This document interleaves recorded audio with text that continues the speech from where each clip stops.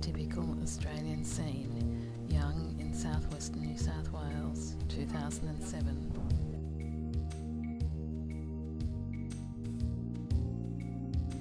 In 1861, Young was the site of the Lambing Flat riots, where Chinese miners were driven from the goldfields.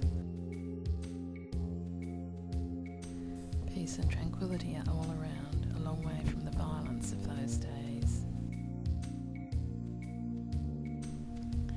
The vibrant colour of the gardens is a stark contrast to the gum trees a few feet away.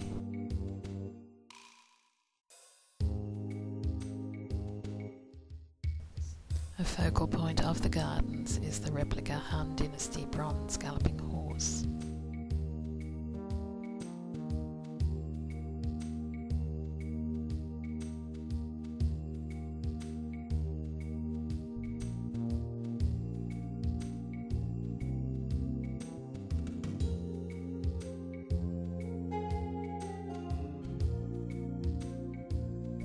Young's links to Chinese history are recognised by this small piece of china in the Australian bush.